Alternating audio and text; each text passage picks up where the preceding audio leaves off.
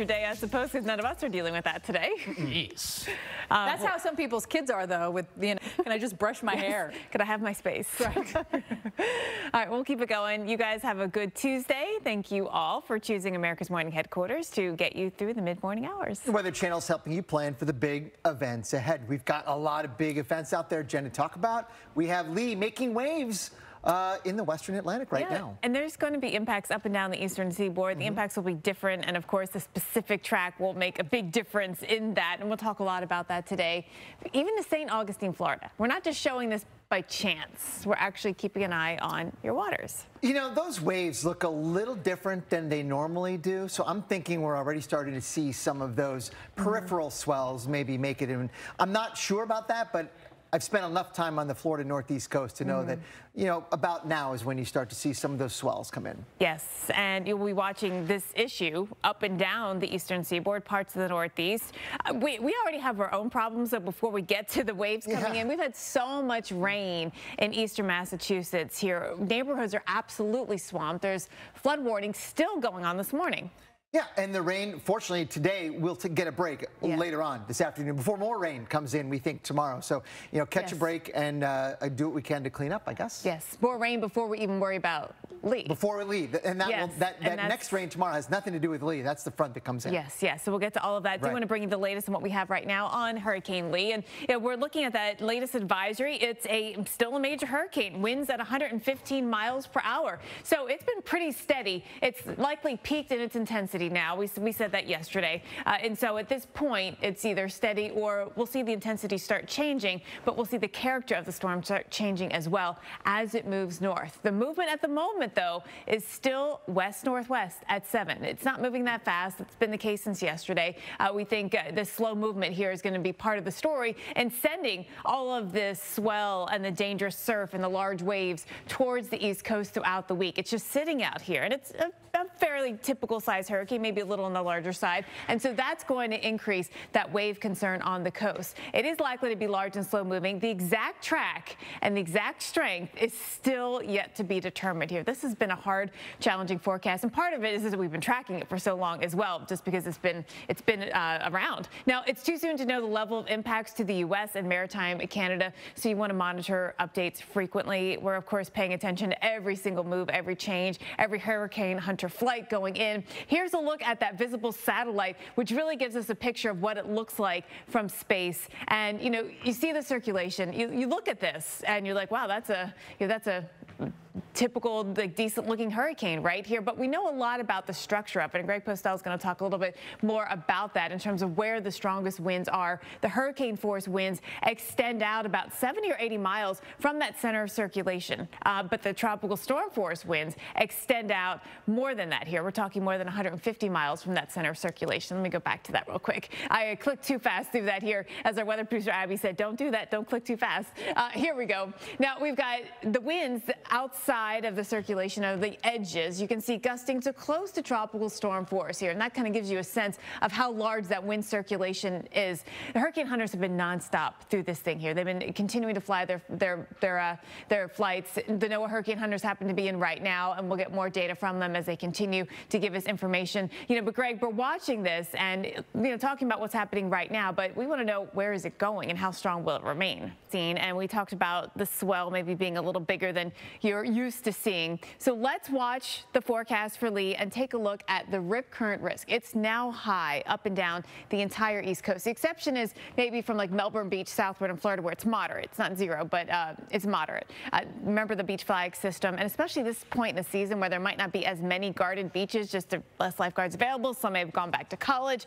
Dangerous when it's red. Oftentimes that means, knee high is too high. That's about as much as you want to go when you got the red flags going. Yellow is a medium risk, and rip currents are still found on days with yellow flags, so make sure that you're paying attention to that risk as well. Here's a look at that wave forecast, and of course the most significant waves are going to be with the core of the system, and that's more than it's hundreds of miles off the coast. But we're going to see that swell on the increase, and by Wednesday into Thursday, really ramping up here in the eastern Carolinas, especially eastern North Carolina, up towards Virginia Beach. We're talking up towards Ocean City, Maryland, and Jersey Shore. You'll get your biggest waves at that that point as well. That's Thursday into Friday. So now this is the European model and this is GFS model. I do want to talk timing for a minute. They're a little different in timing. The GFS is a little bit faster, and it actually, as you saw with Greg's forecast there, moves it more to the east compared to that track of the European model. But both have some wave energy that's going to be propagating to the coast. So that doesn't change regardless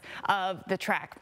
Now we take it in here as we get you into Friday, up into New England, watching those waves on the increase. You're going to see that first in Long Island, Friday into Saturday up there on the New England coastline. And just be aware of, I know you might not be swimming up here in Maine, but if you're going out and maybe you want to take in the sights here, be careful those big waves crashing on rocks. That can be a danger. Greg. Well, parts of Massachusetts.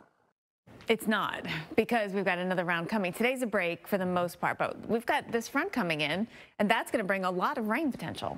Yeah, it will, with thunderstorms, maybe even some severe weather tomorrow across parts of the Northeast. So there's a lot to deal with, but take advantage of the weather now. We're looking pretty good overall. Now, it's not completely rain-free. Central and northern Maine, we're dealing with some, but for the most part, it's drying out temporarily. Yeah, temporarily is key, because we're still stuck in this trough. One thing that hasn't happened is the air hasn't really dried out. Dew points are up still near 70. So, it's when this next front comes in, there's still plenty of moisture to work with. Yeah, and that's going to produce some locally heavy rain, we think, with the heaviest downpours.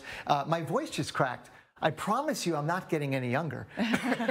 But yes, no, the front is going to be moving through, and we have to watch out for significant rain. And again, as you mentioned, some thunderstorms, which could be severe along the way. Yeah, I mean, this is a decent trough coming east here. That's what we've depicted there on that graphic. And so that's going to help just wring out the moisture in the atmosphere. The rain could be heavy at times. We could see 1 to 2 inches in spots. Most spots up to 1 inch, but locally heavier amounts. Yeah, it's hard to see on this graphic, but there are going to be, as Jen mentioned, locally higher amounts, 1 to 2 inches in spots. And we saw that yesterday. Yeah. There's no way we forecasted the amount of rain that they actually got across parts of eastern Massachusetts. 8 inches of rain is just such an anomaly. Yeah, that locally higher. That kind of locally higher amount, not to say 8 inches of rain, but do expect more than 1 inch in some spots for sure. This forecast is through Thursday. Right.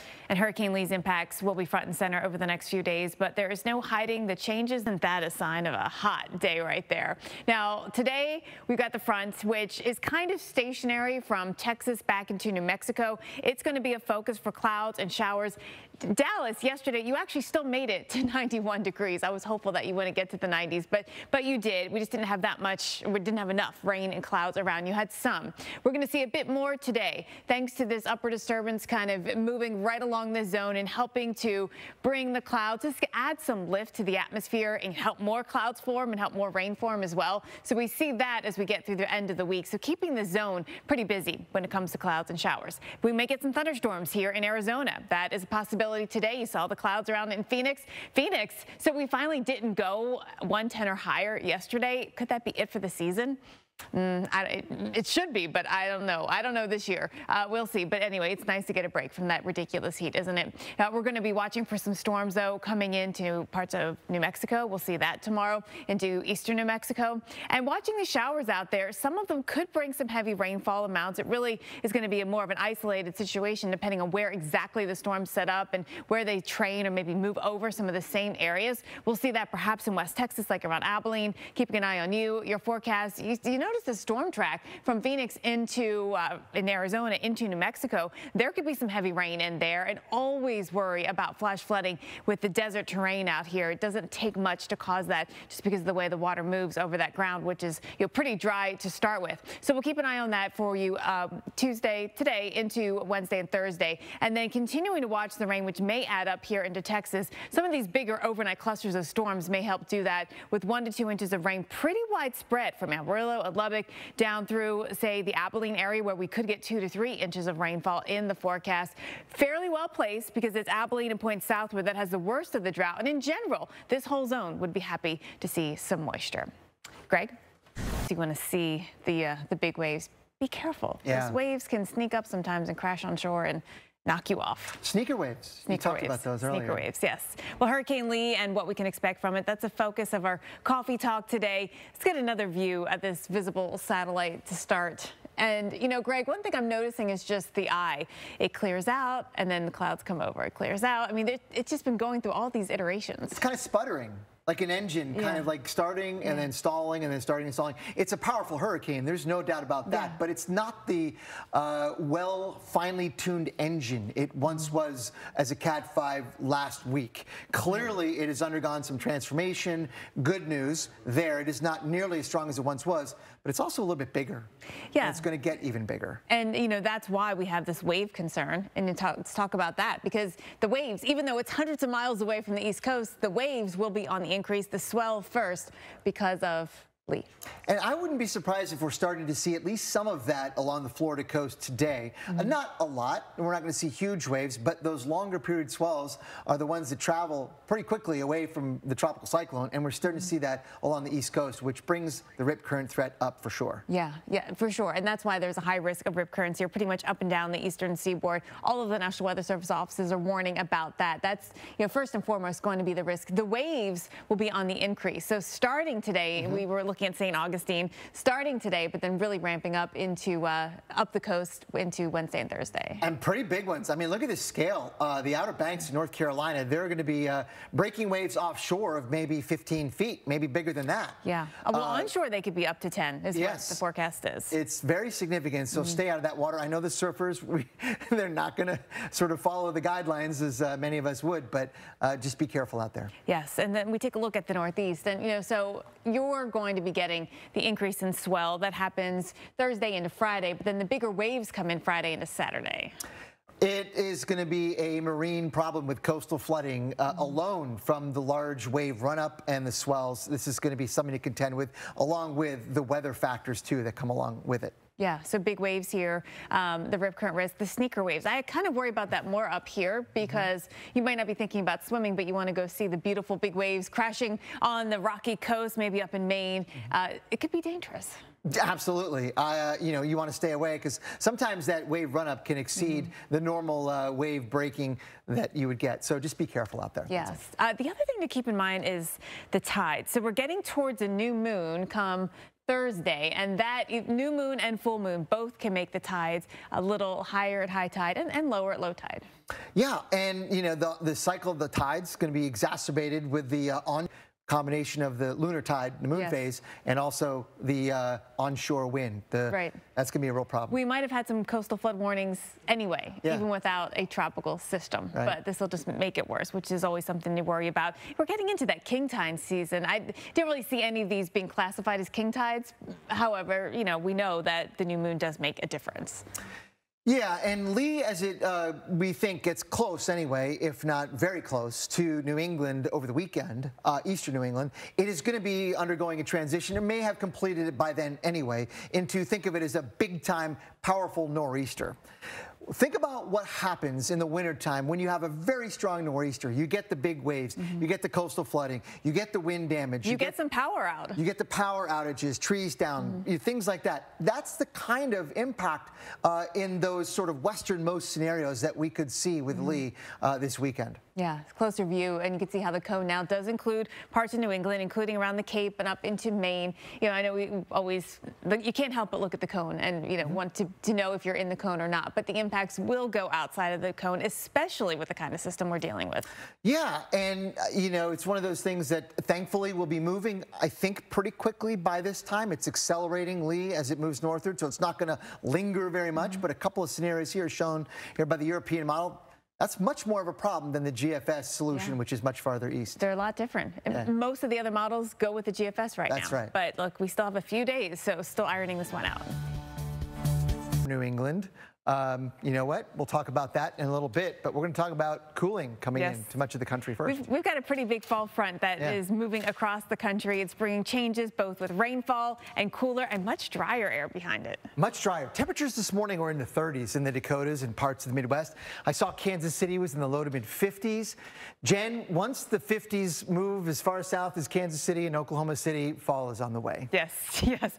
Mid-September, here we go. We've got the front on the move, the showers with it too. We'll see that for you through the day today across the eastern lakes, moving into the Northeast tomorrow. Today's your off day in the Northeast. Enjoy it. It is, and over the next couple days with, you know, through tomorrow, our rainfall totals here are up to an inch. They're going to be locally higher amounts because ahead of that front, Jen, as you mentioned, It is very moist. It is still a sort of summertime, almost tropical-like air mass in the southeast. Yeah. And the northeast, too. You're kind of complaining about how humid it is. Dew points are up around 70. Right, and that front will continue to move eastward, and it will clear the coast eventually, but it's not going to be far off the coast. When it does, it's going to get stuck, and that could linger some rain around a little bit longer into midweek. Things are excruciatingly slow moving for sure with this front. Now, behind the front, it will get cooler and drier. So temperatures drop off. We go about 5 to 15 degrees below average. The dew points drop off too, even down into Texas and Louisiana. Yeah, that's good news there. It's been so hot this summer, we could welcome that. But you know what?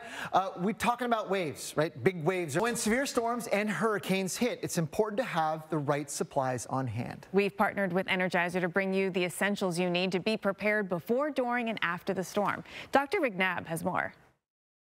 We'll be talking about that with the front coming in. But on the coast, it's more about the waves that we're going to be dealing with here. So the rip current risk is up starting today. We've got a red here on the map indicating a high rip current risk all the way from Florida, all the way up the eastern seaboard, up through the Jersey Shore. I would say south of Melbourne, we've got a moderate. But to the north of there, it's high already. And that's not going to change throughout the week. If anything, it actually gets worse. The waves are going to be up as well. Here's that projected path that we're looking at. And again, the slow movement today, tomorrow into Thursday, and then by Friday and Saturday it really starts accelerating, and you can see that. And so it's going to mean that once we get in that time frame, you're not going to, once we start to narrow down exactly what the track is going to be, you won't have a ton of time to prepare. So you want to make sure you do that now, just in case. Always good to do that. And then, you know, further to the south, we'll be watching the wave risk, and so watching that into your Thursday and Friday when the waves really peak out here. I think on the Outer Banks we'll see some of the biggest waves, perhaps up to 10-foot waves breaking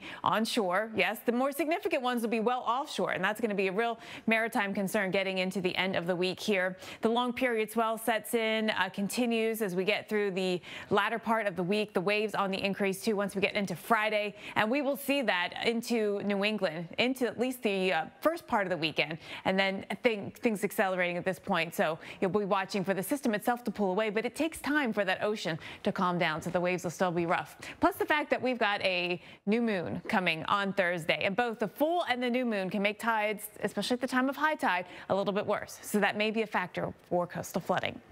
And whether it's a trip